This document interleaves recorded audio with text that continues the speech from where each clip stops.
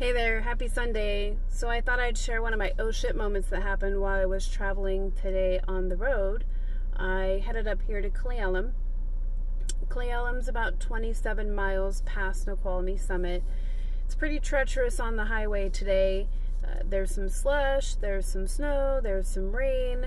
If you don't have an all-wheel drive vehicle, then you are required to have chains on your tires. There were quite a few people pulling over, especially a lot of passenger vehicles. Thank you very much. So probably about 15 miles before we got to Snoqualmie Summit is when shit got real. There was a spot that was really, really slushy, right? But let me back up a little bit. Before that spot, there were two other vehicles traveling close to me. There was another SUV and there was a truck. The truck was transporting something. I'm assuming the SUV was with the truck. The truck was in the middle lane. I was in the slow lane. And if anybody doesn't know what the slow lane is, that's the furthest right. And the other SUV was over in the passing lane, which is the furthest left lane. He was going a little bit faster than what was suggested by the State Department of Transportation for safe driving through slush. And the truck was driving a little bit slower because of whatever he was transporting. And I was going a little bit faster than what was suggested by the State Department of Transportation as well.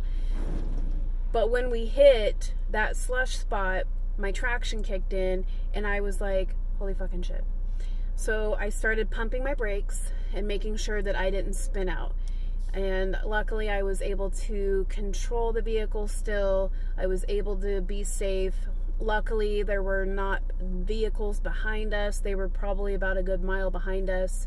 The truck, I didn't even know where he was because all I could see was the other SUV must have hit that slush hard.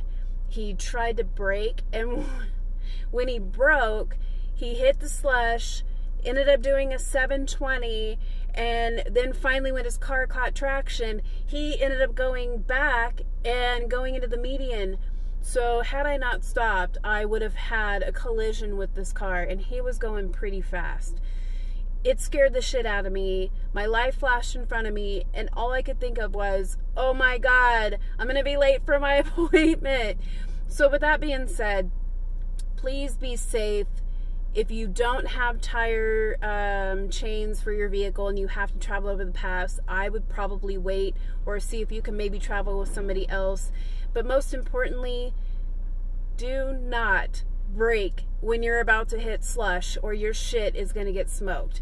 Anyway, I hope everyone's having a fantastic weekend and I will be in touch soon. Have a great day. Bye-bye.